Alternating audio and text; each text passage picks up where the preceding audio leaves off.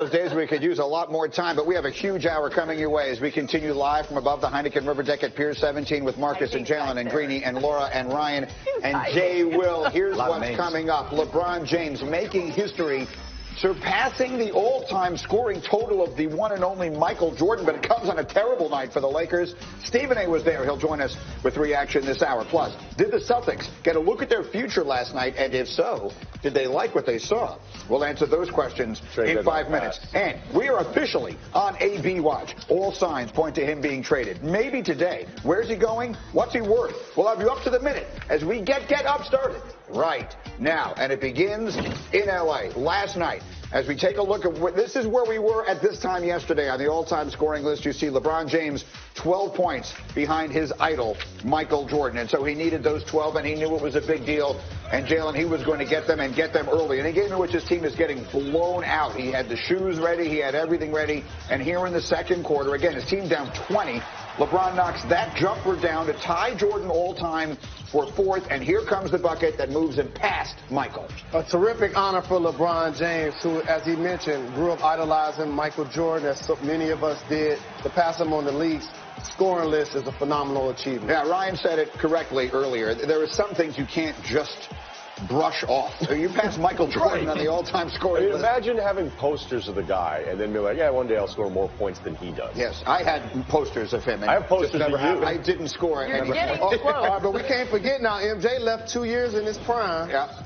Okay. Oh, I'm surprised MJ didn't tweet out like, well, you played a lot more. In the meantime, that was the only good news for the Lakers last night. Look at Jokic for Denver. He's a terrific quarterback. Joe Flacco might be jealous of that pass. He's a new quarterback in Denver. And in the Lakers, they can throw the ball away off of that. They're down as many as 23. Fourth quarter now, Lakers trying to make a comeback. They get it to within 6. LeBron to the hole, yes. He would score 31. They're back in the game. How about this for irony? The guys that were the core of a trade possibly for Anthony Davis, none of them were available yesterday. Ball, Ingram, and Kuzma. And go ahead, LeBron, and get your record. Made a difference because Gary Harris was taking control of the game in the fourth quarter from the outside, then from the inside. And then they're playing defense. Look at Will Barton chasing down Josh Hart. You make a good point. This was a team that wanted it last night, the Nuggets, and the Lakers don't always look that way. Look at that nice pass. Barton to Jamal Murray. Murray scored 19. Barton had 23. Nuggets pulling away, and then here, we're going to add insult to injury. Guys, that's Rajon Rondo. He's been taken out of the game. There's 2 minutes left. There's not 8 seconds left.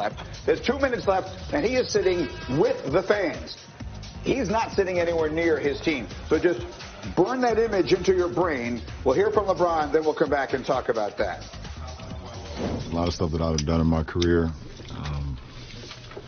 This ranks right up there at the top. We're winning a championship. MJ was that guy for me. I watched him from afar. Wanted to be like MJ. Wanted to shoot fadeaways like MJ. Wanted to stick my tongue out on dunks like MJ. Wanted to wear my sneakers like MJ. I wanted kids to look up to me at some point like MJ, and it's crazy, to be honest. It's beyond crazy. But you guys have no idea what MJ did for me and my friends growing up. Just in the sense of, some days where you just don't even feel like you're gonna make it to the next day where I grew up, because of everything that's going on. So, like I wrote on my shoes tonight, like you saw, I thank MJ more than he'd ever known, and I gotta carry it on to the next kid. Hopefully, I can inspire the next kid like myself. So obviously, this is very significant to him, and understandably so. The Lakers lose, but LeBron passes Michael Jordan, who had the lead thanks to a higher scoring average, but LeBron's longevity, now over 100 more games played and counting, has allowed him to surpass Michael Jeffrey Jordan. And so I don't want to just say, okay, period, new paragraph, let's get to the Lakers. But it sort of feels like that is the lead here. And I want to pick up on what you said during the highlight, because you hadn't said that before. We know that Rondo went and sat with the fans after the game is over. But how significant do you think it was that a lot of those young guys didn't play in this game? It's very significant because the Lakers season has clearly gotten away from them. They're not playing any meaningless. They're basically playing meaningless games from here on out. So now it's about who's going to be committed to the team. When you got a bunch of vets that are on one-year deals, like Rajon Rondo and Lance Stevenson, now all of a sudden they got to figure out what's next for them. You got a bunch of young guys who are on rookie deals who are the core of a possible Anthony Davis trade. Now, all of a sudden, if I have an injury, I'm definitely not playing. And so why would Lonzo Ball rush back? Brandon Ingram, the exact same thing. We saw Kyle Kuzma's injury. So it's going to be fascinating to see what happens with LeBron's minutes and this Laker team as the season progresses. This would be weird that in this year of disappointment you have this headline too. So like I'm not quite sure, like, are we supposed to stay on the LeBron part of this, because I feel guilty immediately being like, yeah, they're still terrible on defense and they're probably going to tank the rest of the way here and all these different Rondo things. He just passed Jordan, right? But Rajon Rondo was. Let's just get to it. The Rondo thing, fine. It's completely unacceptable, but it's also, if you're paying attention to the entire Rondo story, this is who he is. And when he was at Boston at the end, they couldn't get him out there quick enough. And then I actually give Rondo credit for it. But after he was gone from Boston, he's like, yeah, I didn't really play defense the last couple of years I was there. Got into it with Rick Carlisle. And here we go again. So I never understand, like, Rondo's such a unique, special talent. But when he decides he's out, like, he will bail on you as quick as anyone in this league. Greeny, this is not a weird hairline. This is a bad team. That's a bad culture. Yeah. This is what happens when you're in a bad culture.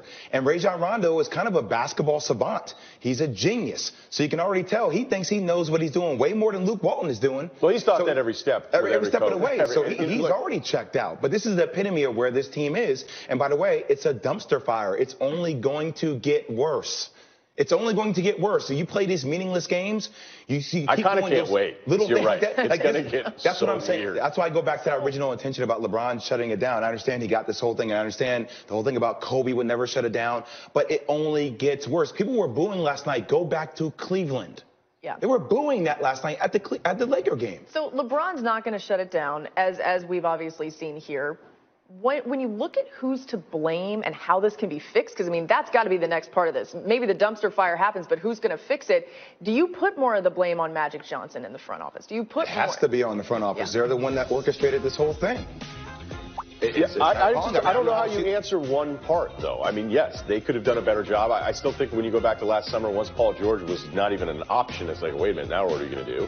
And you put together a roster of young guys that are worried about what's next, one-year vets that are worried about what's next. I don't blame them for going after Anthony Davis. I don't blame Clutch Sports for trying to make it nasty and making sure that they could make it so uncomfortable that maybe New Orleans just gave in and moved Anthony Davis. But the problem is now is that, as you point out, Jalen, every one of those young dudes that had to read on Twitter that they were the latest name added to this package for Anthony Davis, those young guys are looking at LeBron going, like, sweet, you passed MJ and you're LeBron. But wait a second. Like, nobody expected, with the exception of Stephen A. Smith, for the Lakers to go to the Western Conference Finals, okay? Like, they have a ton of trade assets, and I will say the blame is on management, but at the same time, you have trade assets to get the bigger players if you can lure them to L.A. And also, sometimes playing on a larger stage makes the public overvalue the ability of players to perform, and we don't underestimate so here's where I want to go.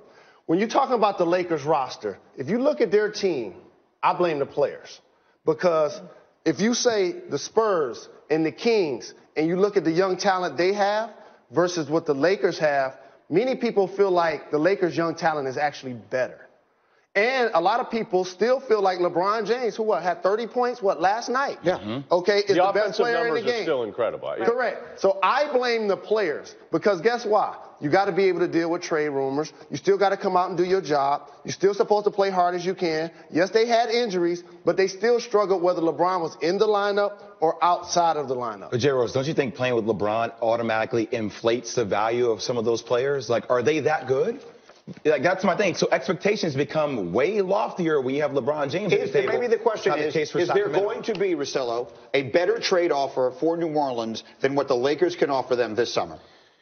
Well, it depends on where the Knicks are at with the pick. It depends on how confident the Celtics are about Kyrie. I mean, the pick is just Zion, though, right? But the Knicks have nothing else on Yeah, their but the thing is like, in these trades, and the reason the Lakers trade didn't work out if you're the Pelicans is you need the one piece. I don't care about your 7 or 8 pieces. I need the one piece that gives me a chance to reclaim some kind of value here. The thing is, the answer to that is incomplete. I'm sorry. But the bigger part of this whole thing is that it's still the same offer this summer. So you didn't need to say yes to it in February when you can still say yes to it in July. I understand that, but my point is, if that doesn't happen, if they don't get Anthony Davis, this whole team those guys are all coming back, right? Correct.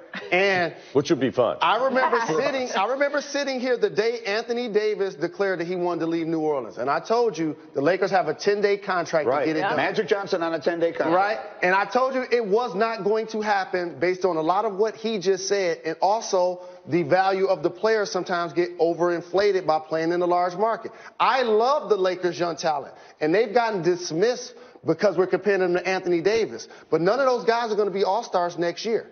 So if you're going to give up an Anthony Davis, you got to get what he said in return. And maybe that would be Zion Williamson. We'll see. We'll find that out May 14th at the draft lottery. Now, let me get you to another very big game last night.